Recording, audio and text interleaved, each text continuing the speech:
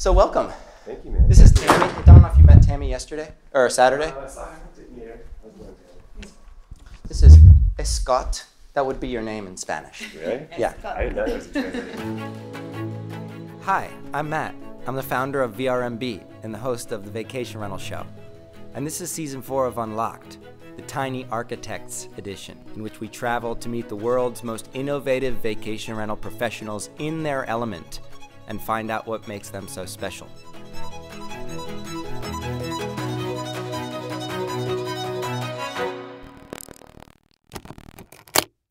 Scott Shatford. What's up, Matt? Good to be here. It's great to be here. It's been how many years in the making? Probably five-ish. I started something called Renting Your Place back in 2013, maybe, a website. And you're the main man, the main influencer at the time. You and I were like the only ones. Yeah. And we met on just email or something. Yeah, I probably emailed you back and forth. Suck some knowledge from your head. And now you've gone on to become Scott Shatford. The Scott Shatford. The Scott Shatford. And Airdna is, and I was describing someone earlier who you were. It's the most cited resource in our industry, yes? Yeah, probably, and very strategically so. I mean, we saw this huge gap in the marketplace. There was no really sort of trusted source of this, how big was Airbnb growing? How many units are there? What's the occupancy rate, right? And so, early on, that was one of our first hires, was a PR hire. But really, her only mandate was anybody who ever writes an Airbnb story, you email them, you offer them free data, and next time they write a story, they'll cite us, right? And so That was it. That was it, yeah. And so that was sort of our growth hack, I would say, was making sure that everybody knew who to contact when they needed a number, whether it was how many units there are or what the impact is, whatever, they knew where to go. And so do you then begin quantifying those press wins at the very earliest days? Yeah, I don't think we were that good at it, just about like how many backlinks we had. But there's lots of sources we use now. I think we use something called Meltwater now, which sort of tracks how many impressions this has globally. It's like an expensive tool. It's not particularly expensive. I don't know what the cost actually is, but yeah, I mean we have tens of millions of impressions, a month now due to that sort of that PR strategy. I'm gonna one day ask you for advice on PR because I just recently have gotten into it myself, and as a small business, it's hard to justify the cost of good PR. Especially because it takes time to cultivate and to really quantify a backlink is hard. Totally, yeah. Attribution, we have looked at how to do attribution in so many ways, right? We get so much direct traffic, we get social traffic, we get, paid traffic. Where is it coming from? How much is sort of can you attribute to what source? And we've decided not to geek out too much on it, even as a data company, because there's just a lot of smoke and mirrors. And you're just like, all right, well, traffic is growing, right? And we're happy with that, and we continue doing the same things we're doing. But it is very difficult to, attribute traffic to PR. Single biggest thing you've learned from the PR journey? Oh, that's a good question. I think... I don't know if there's a single good lesson. It is really just about, playing the long game and not looking for the short wins, right? Because you have something that comes out in the Financial Times, you're looking at your Google Analytics, and you're like, where's the uptake? Where are the purchases? And you very rarely, if ever, sort of see immediate impact. And so, you do things like this, right? Which is, you're not trying to get immediate feedback, but you're really just trying to get awareness out there, and in the long term, these things win. So, yeah, I guess just not focusing on the short term victories. I like that. It puts me in an awkward position when my PR person doesn't deliver over the course of several months. I'm like, okay, Scott told me to do the long game, but it's really expensive right now. You just got to find a good person, I suppose. Yeah, no, I hear you. I think, it's just... eventually you start getting the calls from the better publications, from the better conferences, and that's really what it's about. It's sort of just, asserting yourself as the thought leader. But you've already done a pretty good job of that, Matt, so I think you're doing pretty well there. Oh, yeah, but this is not about me. This is about you, Scott. Back when you started Rent My Place? Yeah, rentingyourplace.com. What was that? It was basically, hey, I had 5 properties in Santa Monica. I was a geek, and I was really trying to do all the A/B testing about what was working, what wasn't working, how was I competing with my competitors, how was I marketing, what photo layouts made the most sense. So just as a data geek, I just wrote an ebook basically a long time ago, which was my best practices for how to do a vacation rental business. And then, I decided, well, I need to turn that into a website to be able to monetize this information. information in a bit of a better way, right? And so really it was just sort of like regurgitating an ebook into a website, at the time, and just trying to figure out how to monopolize on all the SEO terms, right? So anybody searching for like, best property management for Airbnb, like how could I just sort of rank for all of that? And in the early days, it was all about Airbnb. Yeah. Is it still all about Airbnb? In terms of like the search terms out there these days? Things that you guys are focusing on. As a business, obviously, it's got a lot more complicated over the last few years. I think we started with Airbnb because Airbnb had the most dynamic calendars, right? So the calendars were updated real time, right? You couldn't sort of like not update your calendar on Airbnb, right? You got a reservation, Airbnb was the merchant of record, and so your calendar was updated in real time. Compared to all these other sites and independent things, it was all over the place. Right, Craigslist ads, and you had to call in, and they never updated their, their sites. And so we could build the algorithm on the calendars on Airbnb, unlike the other platforms. But now that HomeAway, Vrbo has gone to more of the sort of being the merchant of record or being instant bookable sort of properties, now we can analyze those platforms. Oh, so you're starting to look at those too? Yeah, no, so yeah, we do. We look at everything listed on Vrbo around the world. Starting to look at Booking.com. It's a bit more complicated just because they have like depth supply issues in the way that their website's built. It's a little bit different. Yeah, exactly. Yeah. But yeah, I mean, the goal is to have all of the data for all the major OTAs around the world, and to have a bunch of we have about 500,000 properties that give us their data directly nowadays. So the complication is pulling all this like scrape data with like source data. We have about 20,000 Airbnb hosts that give us directly their data through another method. And so it's just it's a complicated data soup, and so you're trying to figure out how to get the most out of it. Okay, we're getting ahead of ourselves here, my friend. Let's go back to the beginning. You're from California. You said you're a data person. You look more to me like a surfer dude. I was, I grew up I grew up pretty close to the beach in Southern California. So I grew up in around Calabasas area, which is just inland of Malibu. So I was sort of born and raised out that way. What were your parents doing? My parents actually started to start up when I was in a freshman in high school. They started something called comfind.com, which is the original business directory online. So it was sort of Google before Google, right? So you could actually search for pizzerias or haircuts online using their service.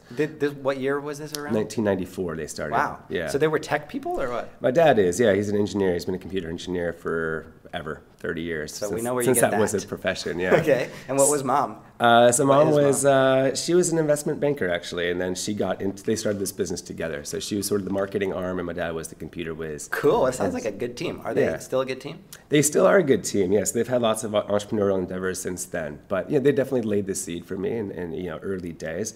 I didn't get right into that right away, but I was had that sort of ambition to. What was your studies focusing on? Studies, I did economics at the University of Arizona. My studies was really in having a good time early on, I'd say. The economics of partying. Yeah. So I sort of landed a job in It's Korn Ferry International. They're a multi-billion-dollar consulting firm, but mostly on HR, recruiting, some relatively boring stuff. But I ended up I was there for 9 years, leading their business intelligence unit at that company. So I had maybe 60 people reporting to me at one point in time at that company. Whoa. Before I started. That was like your first main professional career? Yeah. Wow. Yeah. That's got a lot of people reporting to you right out of college. Yeah, so it was like a knowledge management function, a research function, and some business intelligence people reporting to me.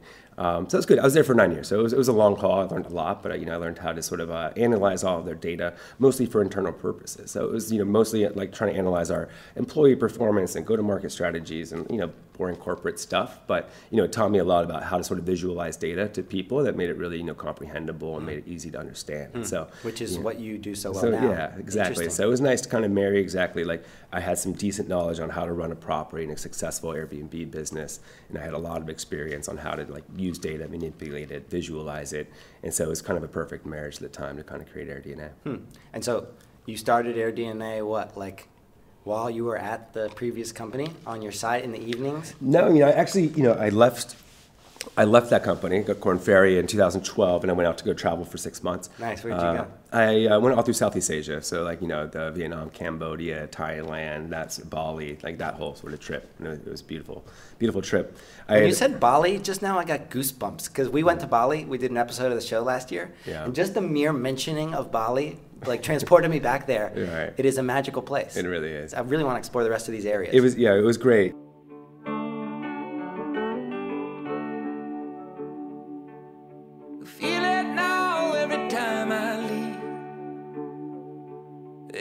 hits me hard and it cuts me deep. I'm 1,000 miles from happiness, 1,000 miles from you. You know, and it's actually pretty funny because I was dating now my wife right before I went on this trip, and she's a travel writer and travel influencer, and she never had a job in her life, and she had sort of always traveled the world doing TV shows or writing for publications, and so she sort of inspired me not to ever go get a real job again. And Where'd you meet her? I met her online, actually, on Match.com. Oh, cool! Enough, you weren't an existing follower of her work. I was not. No, she sort of randomly reached out to me with like an anonymous profile saying, "Come to my website and email me if you like what you see." But anyways, yeah. So it was a pretty awkward introduction. But so wait, what did you do on your first date? What did we do on our first date? Yeah. The normal first dates. She took me to a lot of fancy restaurants, and I had to pay for all of her restaurants. Yeah. Okay. That's Typically how it LA goes, date. Yeah. And you at least appealed to her enough that they kept going. Yeah. So it was great. So she sort of instilled this whole travel sort of mentality. Like, you know, there was a business in travel. She was doing it as sort of a, you know, maybe more of a public sort of figure as the talent. But, you know, when I was doing the Airbnb thing, we started just kind of, you know, brainstorming on different ways to sort of monetize that business. And, you know, she had a website. And so, you know, we started talking, you know, over drinks on how to sort of create Running Your Place originally. What is her name? Julia Diamond. Julia Diamond. I'm going to follow her. Yeah, you should. On social media. Yeah. Not like soccer. Yeah. So you're having this, like, you know, the romance enters your life. You're starting Airdna. She's influencing you with the travel thing and starting to think a little bit more globally. Mm-hmm. You're taking into account your data experience. And Airdna at the very beginning was a simple ebook / resource. Yeah, it was. So it was really sort of a product created within the rentingyourplace.com sort of website experience, right? And it was a place, you know, where was some basic PDF reports that we created originally for, I think, just California originally, which was basically, you know, we did some scraped data, some really ugly charts, and a 5-page PDF that sort of said, here's, you know, how many properties there are. Here's, you know, how much we think they're charging on a nightly basis. And it was pretty rudimentary, as everything starts, right, as an MVP. Right? It's eerily similar to the way that I got started with vacation rentals. I wrote an ebook about all the things I had learned from marketing my own vacation rental business in Panama. Boost Occupancy, that's what it was called. Terrible, terrible cover. $97. And I made 4 versions of it, with only one difference between them. It was the word either vacation rentals, hotel, bed and breakfast, or resort. And I made 4 miniature websites, and I sold the ebook on each of those 4 websites. The exact same material, but just geared towards with the wording of these different. And vacation rentals outperformed all the other ones, and that became Vacation Rental Marketing Blog. Interesting, yeah. So it kind of I did the same thing where I was doing all the SEO research on what is the best title for me to become an Airbnb expert, and it was the Airbnb Expert's Playbook. And so that was my title. And so immediately a month later, I was getting calls from like Bloomberg and Wall Street Journal. Like, I Googled Airbnb Expert, and you were the first one. I was like, that was easy. So the Airbnb phenomenon is an important part of your life. Yeah, huge. Without it, you'd probably be doing something different. At least your company would probably be called something different. Yeah, no, huge. I mean, honestly, the reason I got into Airbnb was because I couldn't find a decent job after I left my old job. Like, corporate America doesn't like a 6-month gap in your calendar.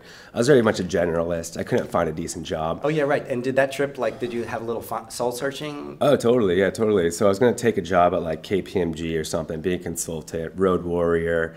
And I was like, man, I just can't do it. Yeah. And so, you know, that was when I sort of made my first decision to kind of, you know, have my first investment property, you know, doing the corporate lease model, basically, like pretending it was a corporate lease, trying to sign as many, you know, around Santa Monica as I could. And so it was pretty early days. People didn't really know that this was sort of just like, I was just, you know, flipping their property into an Airbnb property at the time. So, yeah, it's just, you know, putting $7,000 bucks on your credit card, opening the property, furnishing it, you know, in a weekend, and throwing it on Airbnb. And so that was sort of the model I played with for a couple years. So between like 2012 and 2014, basically I was just, you know, growing. I had about 10 at the end of that tenure. And I'm guessing there must have been a point with the Airdna stuff at which you're noticing that it's positive. It's moving in the right direction. There's a place for this kind of service, but it's also not the kind of thing that you just throw together on the side. It's going to require some formal like business building and technology and things like that. What was the first like leap in the Airdna story? There's a lot of them, right? I mean, the first thing is really finding the technical talent, right? You know, as an unproven CEO with a really crappy WordPress site, trying to get somebody from MIT to come and join my team and build out this database and sell them on the future of what Airbnb is going to be to hospitality and lodging 5-10 years from now. That was difficult. And Did you get as far as like having interviews with people and meetings and trying to convince them? Well, nobody would even take a meeting with me, right? Yeah. So I was lucky that I had a good friend, Tom, who's now my chief revenue officer. He joined me after I hired the CTO, but it was a friend of Tom who he knew and convinced to sort of join me, and that was really game changing for us, right? Like you just need, it's really hard to get good technical talent, and especially when you're early on, you're building the database, you're building the website, you're building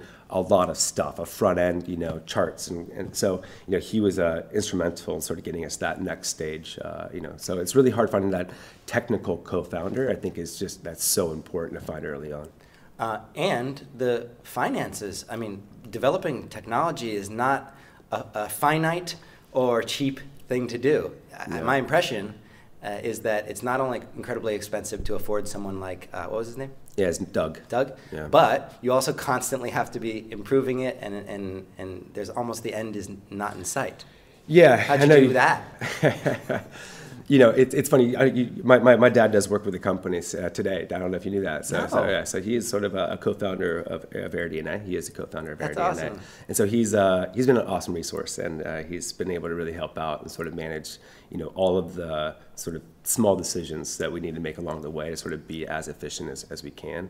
And so it's great to have him on board. He's getting nearing 70 now and still crushing, his 12-hour days with me. So 12 hours? Yeah, we're still working pretty hard. Maybe he drops in the afternoon like for 30 Not really, minutes. No, he's up at 4 talking to my guy in India, and he's working hard still, yeah. This is a family business. It is a family business, yeah, it definitely is, yeah. So it's exciting. And he's he's an investor in the company too. He's invested his sweat equity in the company. So yeah, no capital. We started this all on my Airbnb income, right? So this is all funded from my Airbnb income early on. Huh. So for the first year, while we were not really making $1, so I was paying all the sort of tech costs and AWS costs and all that stuff out of my Airbnb money. So, until you got to a point when you were ready to kick things up. Well, until we started making enough money to actually pay people from the revenues. And was it like a slow growth in terms of focus, or was there literally a pivotal moment when you're like, okay, this is going to become all that we do, and we're going to make this the tool that is the most cited tool in the world? I think that's why we've been successful was, a real focus just early on. Like, this is what we are. This is who we are. This is our North Star. We are market intelligence. We are going to do exactly this. It's going to be market-based. We're not going to do dynamic pricing early on, right? We're not going to do this. We're not going to do hotels. We're not going to do tempting, but we're not. Yeah, so you see all those, as they sort of the shiny objects, as they call in the industry, right? And so I think that's the one thing we did well, is that we knew that this was something that existed in the hotel industry, existed in a lot of other industries, exists for Amazon, right? Like, there's just nobody that gives you the market intel on the marketplace. And we understood sort of the real estate implications of this. We understood that operators needed to figure out, how to benchmark better. Like, we understood exactly what that gap in the marketplace was. And that it was broader maybe than just, a property manager trying to figure out like what to do or what knobs to sort of to turn. The implications of this were much more broad-based in terms of how it impacts how hedge funds are trading on this, how hotels are going to compete against this, how hotels are going to price, right? And so we want to just make sure we had the best data, and the best product would sort of be able to stem from the best data. And so our focus from the beginning is just make sure we understand the best way to gather the data, aggregate it, model it, and have the most accurate demand on the vacation rental industry. All in one simple little bow. Yeah. But I have a question about how you make money, how Airdna's business model works. So you have done all of those things that you just mentioned. Where are the places in which you're receiving money? Yeah, so the majority of our money comes from our Market Minder product. So Market Minder is our sort of flagship product. It covers about 100,000 markets around the world. And so that is average price point of $50 a month. I bought one for 50. Yeah, cool. Yeah. New Orleans, actually. New Orleans for 50? Yeah, I was just really curious about New Orleans. Was it cheap? Yeah. I Actually, might have got a discount, actually, I think. Oh, you did? But anyway, Sneaky. there's these reports that if you're going to go in and consider investing or want some comparisons, you can purchase a market report. Yeah, that's right. Yeah, so it is sort of, it is our flagship SaaS product, right? So you can enter in any city, neighborhood, zip code in the world. Throws you into a product where you can see sort of like what are your competitors doing, what are the top earning properties, what's the occupancy historically moving into the future. You can actually load up your property and see like what our recommended rates are for your property, so our dynamic pricing tool. You can see how you perform versus your peers. We automatically create comp sets and say like how are you doing off season or peak season, and like how does that looking. So it's a pretty robust tool, and that's where we're investing most of our time and energy, is making that really the one-stop shop. When are you going to want to go invest in a property? How do you set it up for success? How do you price it? How do you benchmark your performance versus your peers? And how do you go buy that next property and sort of get in that flywheel of just like setting up properties and buying more? So you've got people who are considering investing in properties that purchase these reports. I'm guessing you have like realtors. Are they loving it? Yeah, realtors love it. I mean, it's obviously a huge part of transactions and vacation rental destinations is short-term rentals. And if they can kind of create a report with something called Rentalizer, which is put in an address and it'll tell you how much we think that property will earn over the next year. That's called the Rentalizer? Rentalizer, yeah. Wow. And so when a realtor can go to somebody and say, hey, don't buy this $500,000 property, go buy this $1 million property because it's going to make you 3 times more money. You're going to like staying there more when you have that month out of the year to go stay there. And so it's a great upsell opportunity for realtors, and it's a great way to get them across the finish line and what they can afford. And now that more lenders are actually lending off of historical vacation rental revenues, and we think in the future they'll be able to lend on what the anticipated revenue is of vacation rentals. That this will sort of open up sort of the floodgates for more second home ownership and more investment properties. So I'm thinking like buckets of kinds of individuals who are purchasing these things. There's the investors themselves. There's the existing vacation rental professionals who want to compare their performance or improve their business amongst their competitors. There's the realtors. There's potentially banks and people who are looking at lending and things like that. Are there any other demographics that seem to be eating this stuff up? Well, real estate is just a big industry, right? And so even trying to figure out what is real estate and like where is the data and who are the providers, I mean, that's a big market that we are sort of just scratching the surface on. If you think about commercial real estate, you think about that from a hotel perspective or whether that's just like traditional office space.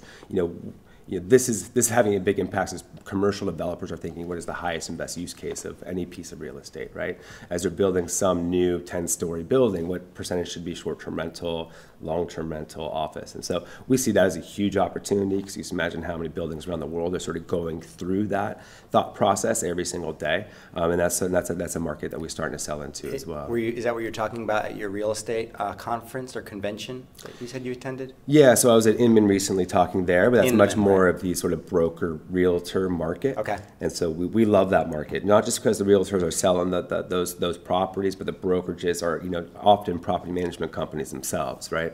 And so the brokerages want to own these sort of contracts with homes for second homes because they're going to manage those properties, make money off the management, but also when that owner wants to sell the property, they're going to automatically, and that's often in the contract, is that they get the sort of they become the agent for the sale, and so that is a big market, and I feel like that they aren't managing properties very well. They need a lot of tools and insights to help do that better.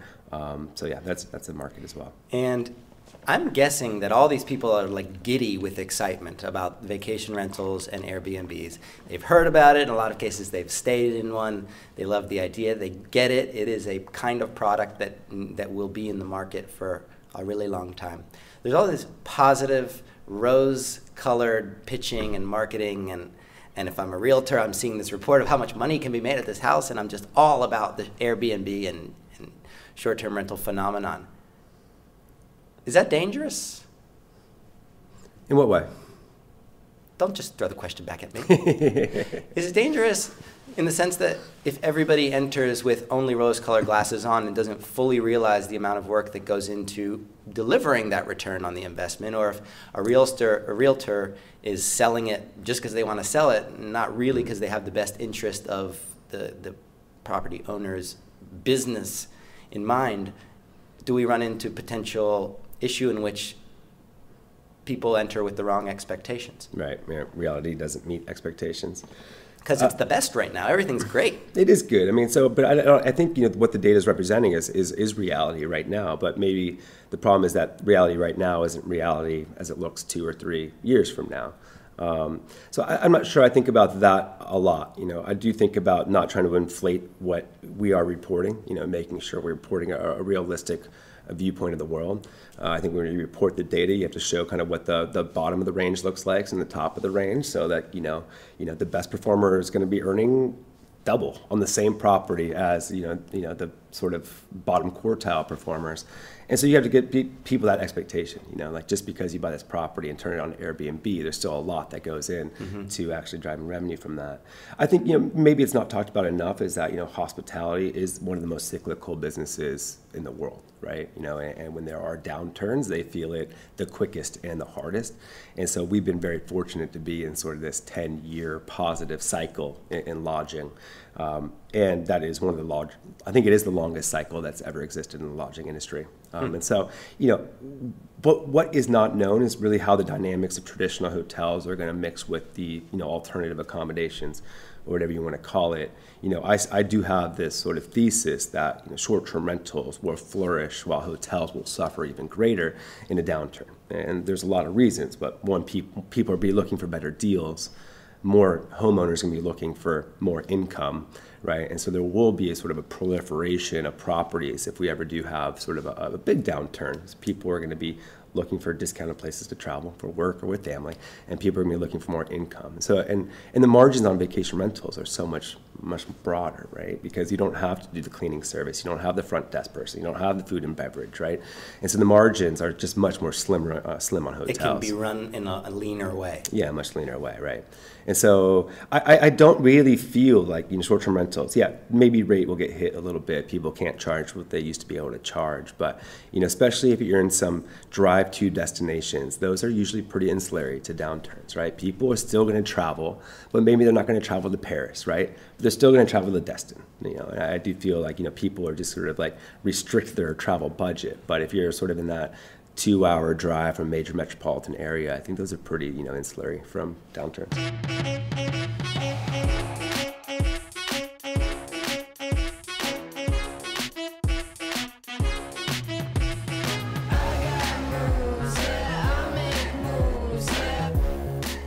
This is Sean Miller, the president of Point Central.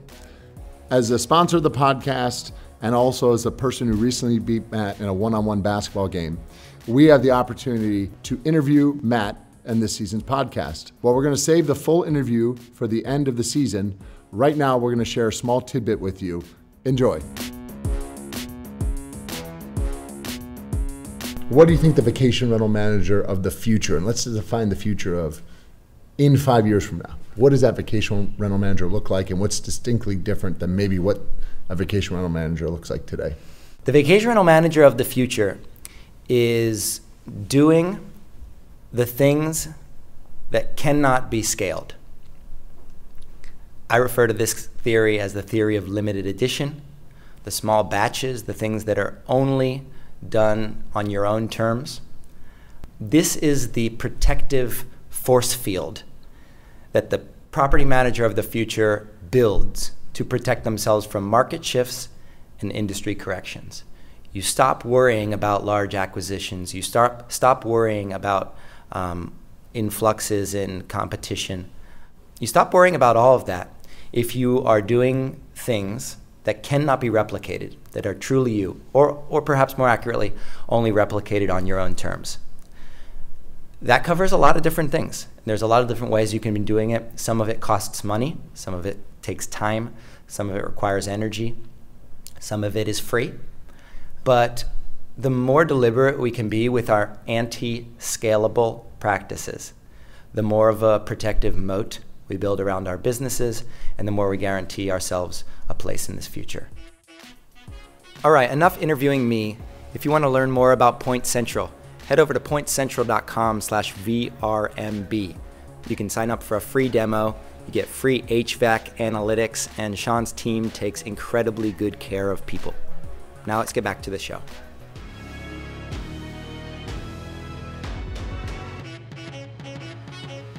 How does Airbnb, do they like you? It's a good question. It's a love-hate relationship, I'd say. I think they finally have realized that they have benefited, and they do benefit from our service, right? They know how many people we've inspired to go buy properties, to become, rentalpreneurs, as we call them. And so that is not lost on them. At the same time, as a large company, and a large company that's going public, they are obviously concerned about how much data that we are providing on them, on their performance, on their host, and what risk that creates for their company. And so we're very cognizant of that. I think we have the same sort of mission in mind, which is growing the space, growing entrepreneurship, growing the hosting community, and we definitely believe in that sort of that benefit, on a much more global scale, right? About entrepreneurship, about keeping that money local, about creating opportunities for people to create income. And so I think we had the same vision in mind, but we've got to continually communicate that to them. I feel the smile on my face. Yeah, exactly.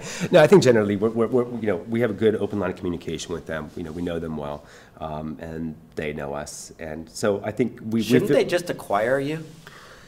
It's interesting. I think we're more valuable to them as a third party, right? Because as soon as you're acquired by Airbnb, you are sort of the parrot of Airbnb. You're parroting their party line. You're talking about what their value props are, and you lose this sort of credibility of being a third party independent provider. Voice. Right, exactly.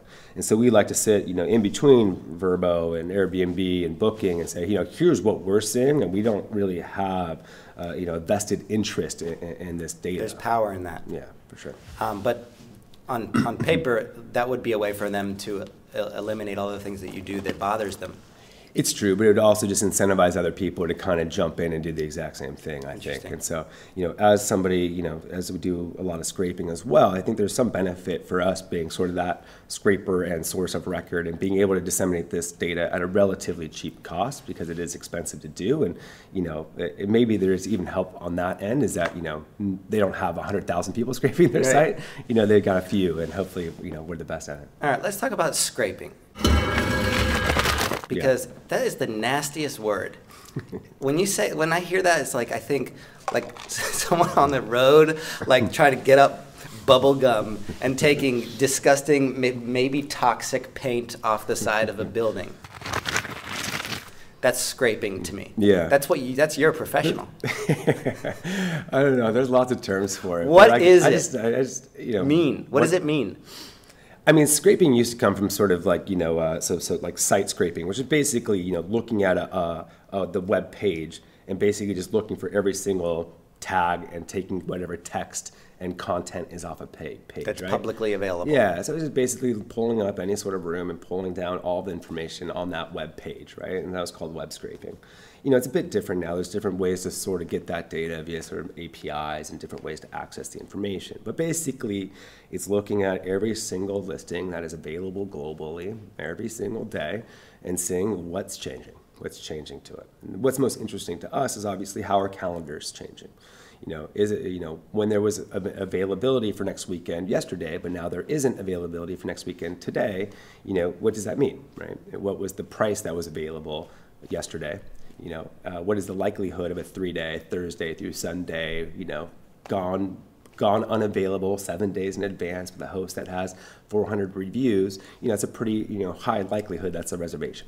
And that information would previously only be available to the company that owns the technology that's doing all these, that's offering all these things, sure. Or someone who's able to go to one listing and take down notes of all the little things that are changing, which of course is not a fun job. Sure. So that's the scraping idea, is that you're kind of pulling all of this stuff that is publicly available on the sites. Does it ever get to a point when you're like, oh no, we don't touch that kind of stuff? That kind of stuff? We don't really play, obviously PII is something that, isn't a whole lot of it on Airbnb because they kind of randomize addresses. PII? Personally identifiable information. And so in Europe, it's a big thing that you really can't share information, even an address, right? You can't even share like this address is doing this amount of money. And so that's probably the only place we're sort of trying to figure out how deep do we go, right? Because once you associate it to an address, then this unlocks a bunch of other information, right? On who the homeowner is and when they last bought it. And so there's a lot of other stuff you can sort of sell and monetize once you connect to addresses. And there's ways to do that. But in terms of like, we purposely don't really display who the host is very much. Like we don't really focus on like it's Anne's place and Anne has a bunch of properties and Anne's a professional renter, like because that just is like, well, it doesn't do us any good, right? And so we're really focused on the property. But yeah, I don't think there's really too many hard decisions we have to do because we are accessing public information. We're not really mapping that to a lot of other data, and so once you start mapping it to like who's the homeowner, what's the address, and then you start to get into some like sticky areas, and we're thinking about how to do that as we think it is a big real estate play. Without having the address, it's sort of useless as like how are you analyzing the real estate market. But yeah, I think it's the only thing we're sort of toying around with is how much we go down that path. And it seems to me that is it the direction that more and more information is becoming available to your scraping? That's the trend here? I think what is the trend is that it is, well, one is that it's harder to define what is a hotel versus what an alternative accommodation is, right? Right. Because that is something that, there's already other people that report on hotels in that space and they don't want to double count. And so like, what is a part hotel? Is that an apartment or a hotel? I don't know. And so that becomes more and more complicated. It sounds like the beginning of a nice little SNL skit. Yeah, exactly.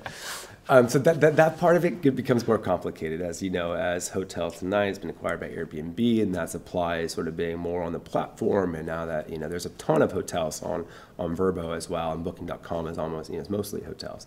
So trying to figure out what how to divide up what is alternative and what is traditional lodging. And even some of these places that are beginning to offer villas. Yeah. A villa, for you, does a villa constitute a... I don't even know what a villa, it's not really an American terminology. I don't even know what a villa is. A villa to me would be alternative accommodation, but like, I don't know. Maybe that definition is different. But you aim to use the phrase alternative accommodations. That describes the kind of properties that you want to... Yeah, I'd say non-hotel properties, right? But as the hotels are, now Marriott's making my life, even more complicated to getting into the market. But yeah, how do you define a hotel is tricky these days, right? Because really these Domio, Saunders sort of, that supply, it really is a hotel. This is, 50 units in a building that are one bedroom, units. Sure, they might have a little kitchenette, right? But is that really any different? A hotel with none of the services. The hotel, like exactly. No concierge or parking. It's a limited service hotel, right? And so how do we draw the line? It is tricky. But, what used to be easier back in the day was that properties weren't using channel management solutions nearly as often, right? If you're on Airbnb, typically you're only on Airbnb 4 years ago. There was no API connectivity. There was no way to sort of connect and push that real time out in the marketplace. And so sort of matching and deduping everything, deduping. Deduplication, yeah. So that is tricky, right? Because you got to match them up. You got to make sure you're understanding where's the best source of that information. You got to make sure you're not double counting properties. And properties are always unlisting and relisting and getting a bad review and taking that down and putting a new one up. And so, it's just a moving target. And you're just always trying to figure out how to keep up with it. What's the company that you've been really impressed by, small or large, that you think is doing some really amazing things that maybe not everyone knows about lately? That's a really good question. Thank you. I think there's so many other companies, and obviously being at the VRMA right now, we're looking at a lot of them. And I'm a bit biased maybe because I do work with some more than I do with others. I would say the one I've been working with most recently, who's impressed me, is a company called Future Stay. And I think they have the same goal in mind as me, is that this world eventually will not be about the professional. It will be really about the small-time entrepreneurial host, less than 10 properties, and it's sort of their full-time job is sort of managing their own small business. And so they're really trying to accommodate, this small-time host that can, like, in 10 minutes get their connectivity, connect to all the platforms, market well, get a website, price it, do with dynamic pricing, kind of make that a really seamless, easy process. And that's a big challenge, because that's inherently the most complicated demographic of all. Yeah, it is. Not many people are going after them because, well, one, they're usually pretty cost sensitive, right? And marketing, user acquisition is really difficult for that group, right? Because you got to hope that they're praying, they're searching for, like, cheap channel management solution, right, which they don't ever do, right? And so user acquisition is difficult, but I think they've figured out how to crack that code. But yeah, I think they've done a good job so far. I had an amazing dinner with the team from Future Stay in a library in the middle of the historic district in Casco Viejo, where I live in Panama. Awesome. They took a team trip to Panama to visit several of their clients, which I think is great advice for any of the vendors out there. If you are not managing your own properties, go to some of these properties, see how your clients, your property colleagues work.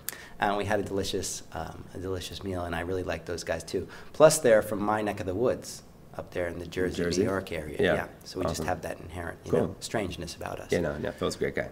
What is your big wish for this industry moving forward?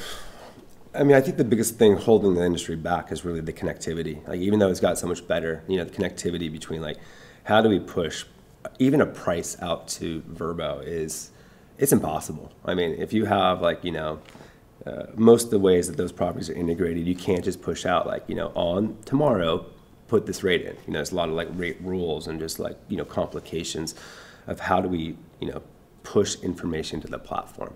If you want to push rates, you've got to own the entire listing. You've got to own, like, the pictures and the text and all of this rules. And, like, you can't just sort of get in there, own a little piece, and push it into the platform.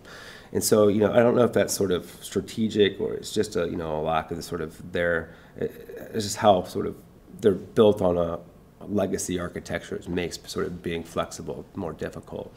But, it's hard that's why I haven't really gotten into pricing earlier, is because, I can build a great algorithm, right? But if I can't get that into the platforms in an easy way, then, I don't know how to go to market. Mm-hmm. So I think, that's sort of boring. It's plumbing. Nobody really cares about the plumbing, but, until the plumbing's good, then, it's hard to sort of build good technology to sort of propel the industry forward. And together with your lovely wife, are you guys making any trips anytime soon? We've always got trips in mind. Vacation trips. That's what she work. does. Yeah. No. Yeah. So I'm going to speak at Focusrite in next month, and so we're going to go down to Key West after that. I got 3 and a 5-year-old, so it's mostly family-friendly destinations these days. But we'll do some kiteboarding and stuff down that way. What else we got? Yeah, we're doing Costa Rica for Christmas, New Year's. Nice. That's what she does. Yeah. When the kids are at daycare, she's planning our next vacation. What a great wife. Yeah. No, she's great. And when you're going to book where you're going to stay, I'm envisioning you, like, logging into the secret vault of information of Airdna. You're like, which property is going to be the best one for us? Yeah. How do you book? She does most of the booking, and I do much of the judging of, like, how could you pick that place? Like, it's only got 4.5 stars. What are you doing? According to my Market Minder study. Yeah, exactly. So, yeah, unfortunately, I don't have a lot of time to do it, but I definitely give her a lot of criticism about what she's done. But it is what it is. And do you stay in hotels ever? For business, short trips, I do. But if I'm going to stay there over 2 nights, or if I'm traveling with my family, I'm always looking for something different. And you guys what platforms do you use to book? I mean, I love Airbnb. I just know it so well, so I kind of know how to sort of separate the wheat from the chaff. I understand, like, how to go look for a good property, and you've been in the business a long time too, so we've got connections in a lot of different markets and people I just want to meet in different cities. So a lot of times I'm looking for the biggest operator or somebody that I just kind of want to go stay at their property and go grab a drink with them while I'm in town. This describes not only my business and the vacation rental show, but also the podcast is really an excuse for me to sit down with people that I've just watched do incredible things, and you are one of them. So thank you for being on the podcast. Yeah, it's great to finally meet you, man. And thanks for coming to our advocacy luncheon. That was really special too. Yeah, great job moderating that. It was super interesting. Get all the brains in the same room. And for sponsoring. It requires a certain kind of business that's willing to step up and support things that maybe don't have immediate outcomes. And my big takeaway from you today is that thinking long term and where you want to position yourself is equally as important. Yeah, I mean, totally agree. Yeah, we don't really, I don't get anything out of advocacy besides it's sort of the right thing to do, and it's sort of a business I believe in, and I believe that the way this sort of is moving is that it's helping maybe even the bigger businesses, the Marriotts and the really professional operators in markets, and it's really squeezing out the small guy, right? And so a lot of this, new regulation, as it does, sort of benefits big business at the expense of the small guy, and so that's one of the reasons I'm involved, is because I really want this to be something that everybody can participate in, down the road. I feel the exact same way. I end all podcasts with a high five. Love it. You want to do it? Sure. Want to go get a po' boy? Let's do it, yeah. I'm in. Hey folks, thanks for listening. I just wanted to remind everyone that this episode was brought to you by Point Central, the home automation experts of our industry. You can head over to pointcentral.com/VRMB, fill out the form, and take a free demo. You'll also get free HVAC analytics, and I can promise you that Sean's team will take great care.